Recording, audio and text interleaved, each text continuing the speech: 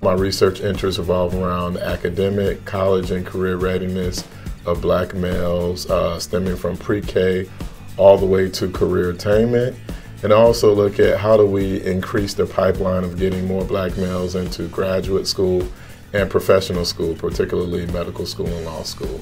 Right now I'm working on a 3-year project funded by the National Science Foundation, and we're looking at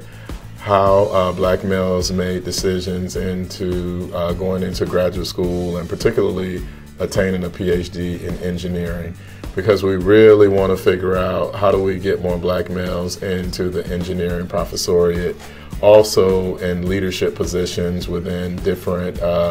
industries or different career pathways within engineering.